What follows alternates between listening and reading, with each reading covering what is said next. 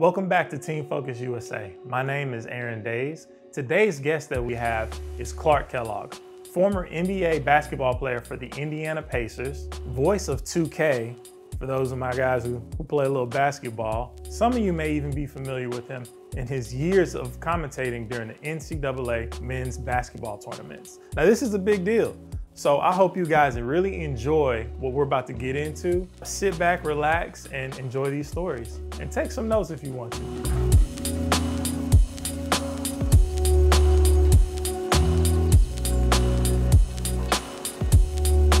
Mr. Kellogg, could you tell us what your parents stressed to you while you were growing up as a kid? Yeah, you know, I'm the oldest of five. I've got a younger brother and three younger sisters. My dad was a policeman for over 40 years. My mom was pretty much what I call a domestic engineer. She was a stay-at-home mom until I was probably a freshman in high school. And then she started working as a clerical assistant at a local hospital. But the things that really resonate with me as I think about my parents, both are deceased now, but we had a loving home. I mean, our home was a gathering spot for my aunts and uncles and grandparents. It was a place where family gatherings around the holidays took place a lot. And my folks always emphasized treating people the way we wanted to be treated, trying to do the right thing in every circumstance. And then when you committed to something, giving it your best effort. Do the best you could in school. Whatever that level was for you, you needed to try to get to that. If you were capable of A's, then you shouldn't be settling for B's and C's. If you were only capable of B's and C's, then that's what we wanted to see from you. So they gave us a great foundation of love and care. Wasn't perfect, but I take away from them how you treat people, how you carry yourself, and trying to do the best you can in whatever you're given to do. And I've tried to embrace that throughout my journey. So you grew up where in Ohio? East Cleveland, small suburb. Yeah, it was a lower middle income class suburb. I tell people all the time that we had everything we needed and a few of the things that we wanted. And for me, what I wanted most was the latest pair of fresh sneakers and a basketball that would last. I mean, I was pretty low maintenance in that regard. Every now and then I might want some desert boots or a certain type of snowshoe for the winters when they got rough, and maybe a certain type of jeans. But by and large, my greatest desires were to have a good pair of tennis shoes and a basketball that would function. And if I had that and the freedom and opportunity to go play, then I was good. You fell in love with basketball at the age of 10. Yeah. Why? Man, my dad was an athlete. My dad played basketball. He threw the shot put in track. He played football. He actually played some minor league pro football in the day before I was able to recognize what he was doing. I was a young buck when he was traveling to Canton and Philadelphia to play for the teams he played with. But he was an athlete, enjoyed sports, excelled in them. As I got older and started to play, I heard about his exploits. He was from Cleveland, went to a high school in Cleveland and had a great reputation. And so he exposed all of us to sports. And I was always a little taller than most kids my age. I was kind of gangly. And gravitated to basketball early, and love and basketball grabbed me, man. It was, I don't know if you guys have seen the documentary Love and Basketball that ESPN did. It was a 30 for 30, and it just talked about the love affair so many in the game have had and when that happened, and it resonated powerfully with me because I couldn't sleep at night when I knew the next day I was headed to the Y to see if me and my boys could rule the court. I'd be so excited about spending that time. I'd be thinking about playing, trying new moves, love talking about hoops with my dad. He would tell me about some of the great players from the Cleveland area that he had played against. And then I got to meet some of those guys as I was navigating. So I don't know why. The exposure was part of it. And then I had some early success. You know, I was always decent. I wasn't great, but I always kind of could hold my own even when I first started playing. And you know, when you do something pretty good, it gives you confidence. It makes you feel good, and you kind of want to keep replicating that feeling. So that's kind of how it started for me. I'm glad it grabbed me the way it did. I like the word you used, the love affair with basketball. Yeah, no, man. Deep. No, I'm telling you, man, it was, I mean, I slept it, I drank it, I thought about it, I read about it. And it's something to have, it's neat to have something that positive captivates you early. And I know it's it could be other things. It could be science or I mean, it could be any number of things. But when you find it, it's special as long as it's positive. And for me, it was hoops. And from hoops, it really kind of kept me in line in other areas because I so wanted to play. My folks tied the privilege of playing to keeping me in line in conduct and academics and so forth. So it really was kind of the anchor for me. That driving force. Yeah, exactly. Yeah. So we know your dad inspired you and got you into it, but was there like a particular athlete that you kept your eye on? Yeah, the first guy that I would say I idolized as a basketball player was Lou Alcindor. He's known as Kareem Abdul-Jabbar now. I wore 33 as my number through high school and college because that's the number he wore. And I wore it through the pros too. I was number 33. As I learned about Kareem, loved his grace and accomplishment on the court. And then I started reading about him and his activism, his intellect. His dad was also a policeman in Cleveland, so that kind of policeman in New York, where he grew up. So that kind of resonated with me as I started to. But he was my guy. I mean, my kids will tell you that when it comes to talking about the GOAT, there's only one guy for me, and it's Kareem. I love LeBron, I love MJ, but if you make me pick one guy that I got to ride and die with, it's Kareem, and they know it. All my kids will tell you when we have these debates about your guy. That's my guy. Yeah, that's my guy. You picked Ohio State. Yeah. Who were your coaches? What did they teach you? Yeah, Eldon Miller was the head coach there. Chuck Mashock has recently passed away just a year ago, was the assistant. He was primarily involved in my recruitment.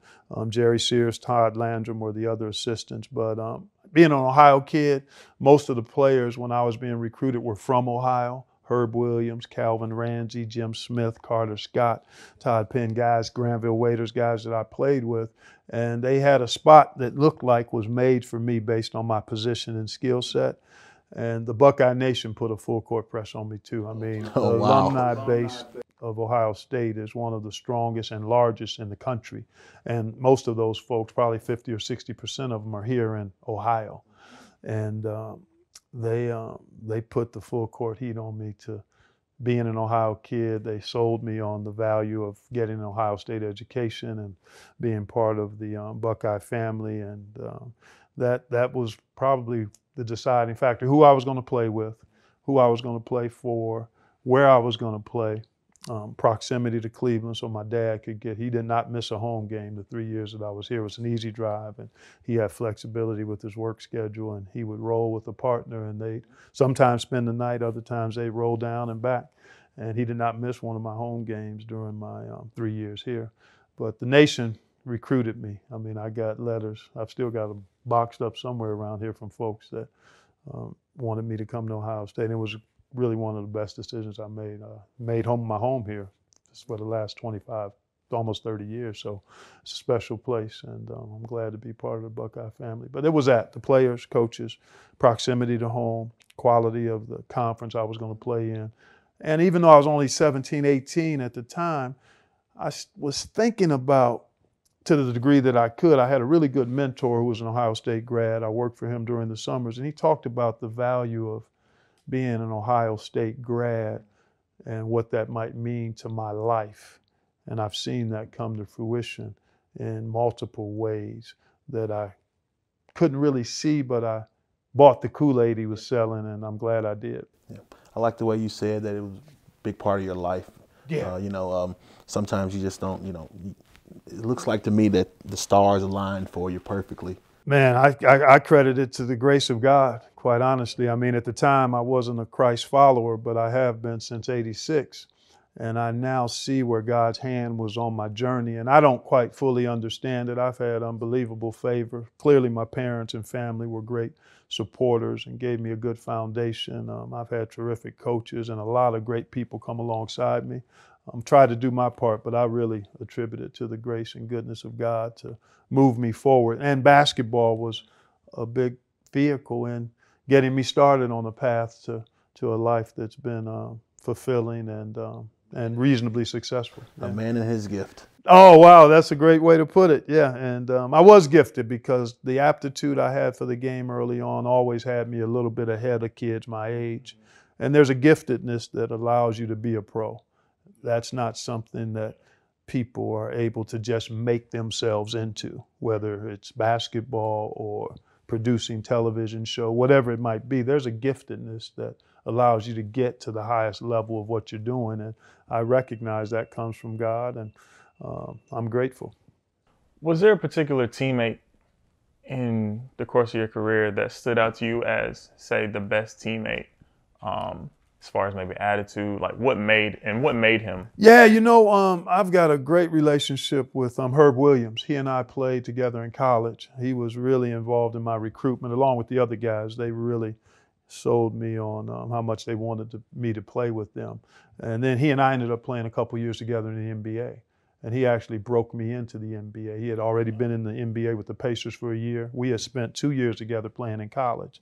And then I got to the NBA and lived in the same apartment complex with him. He took me to practice, took me to the places to eat, took me to the places we would go out after games. I mean, he really was kind of my mentor, and was a great teammate, unselfish, really good player, terrific guy.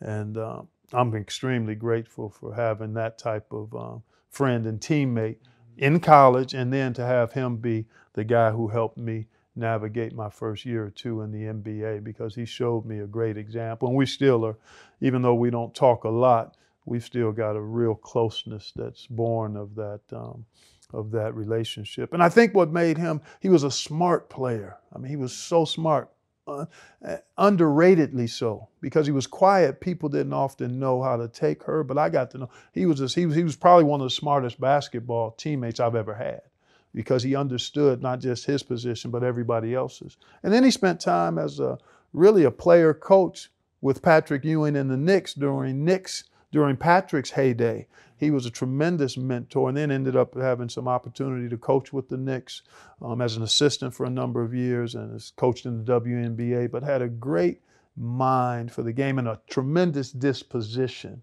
in terms of serving, caring, listening, understanding. So he was, he goes to the top of my list probably as my top teammate. Yeah. You suffered a knee injury early in your career. Mm-hmm. Can you just talk to the guys that may be out there going through difficult times on the mindset you should have, just overcoming, accepting what life gives you, and moving forward with it? Yeah, man, I tell you, it was hard. It was really hard, because I was just starting to ascend as a player. I came into the NBA at 21, was one of the youngest guys in the league my rookie year, and then I retired at 26 because of 3 knee surgeries on my left knee. And my first one I recovered from pretty fully. The second and third were really the beginning of the end. Fortunately, I had come to a place in my life through that injury, through some other circumstances, to where I had yielded my heart and my life to Christ in November of '86. It was August of '87 when I had to announce my retirement. So there was an 8-9 month period there where I started to grow in faith and really giving my heart and life to God and trusting Him with my future. So that was really the anchor that allowed me to move forward, as painful as it was. I mean, basketball had been my life. It really had been on the throne of my life, which is where it shouldn't have been, but it was there and it moved me forward. But then when it was taken away, it really jarred me, and that, along with some other circumstances, caused me to think about the bigger picture, the broader picture. And I had great people in my life. Pastors came alongside me at that time, and I had some family that were really. My wife was a gem in that time. It was painful for both of us. But when you deal with adversity, one, you have to recognize that it's coming. Adversity is coming to all of us. Nobody is immune. Black, white, rich, poor, rural, suburban, wherever. You're going to have adversity, and it's going to come in different forms. The loss of a loved one, an injury that keeps you from playing, a teacher that doesn't care for you, any number of things you're going to have. Obstacles are part of living life, and how you have control over how you're going to respond and react. You don't always have control over what happens to you. Matter of fact, the only things I think we can control really are our attitude, our effort, and our faith. The other things in life we can't control. We can't control other people. We can't control what other people say or think about us. We can control our attitude, how we see ourselves. And I see myself the way God sees me. That's how I try to view myself, that I'm made in His image to reflect His glory and goodness in the earth, and to bring lasting good to other people through my life. So I see that's my worldview, and it's based on what the Bible says about me. And then my effort is my work rate. How hard am I willing to work in what I've been given to do? And that's something we can control. You might have physical limitations, but we can control our attitude and effort. And then faith, it's a gift. Faith is a gift. God gives it to us and gives it to all of us. We have to receive it, though. And I've received that gift of faith through Jesus Christ, and that really is the foundation. So when you talk about dealing with obstacles or adversity, I think it starts from a framework of who are you, who do you want to be, and recognizing that adversity is part of your journey, and it's there to help shape you and move you forward, even when it's painful and really hard. I think team focus played a big role teaching us that. It was when we were younger, we were instilled, Rocky and Coach Mike and Pastor Ray Dempsey. These guys would always teach us to really the only handicap in this world is a bad attitude. And you're going to fall in life. Don't worry about the fall. Fall forward. Yeah, no, that's good. That's good teaching there. That'll preach and hunt all day long, that there, boy. And that's real, but you've got to embrace that and step into it. And that's where the effort comes in. Yeah. Because in life, I think when life got difficult for me, I most definitely referenced that. And I said, hey, no matter what life throws at me, I'm going to fall forward. At least I know I'm a little bit ahead of where I started, So I completely understand that. I hope that you're really enjoying this interview as much as I am. I mean, how about this guy? I mean, he's laid back, he's down to earth, and he's just real. But we're not done yet. Tune in later this week for the second part of this interview with Clark Kellogg. During part 2, he's gonna dive into what he calls his Kellogg house rules. Now take a moment to subscribe, hit that like button, and share this with somebody you may know. We hope that you have a wonderful day. And like always, remember, God has a plan for your life.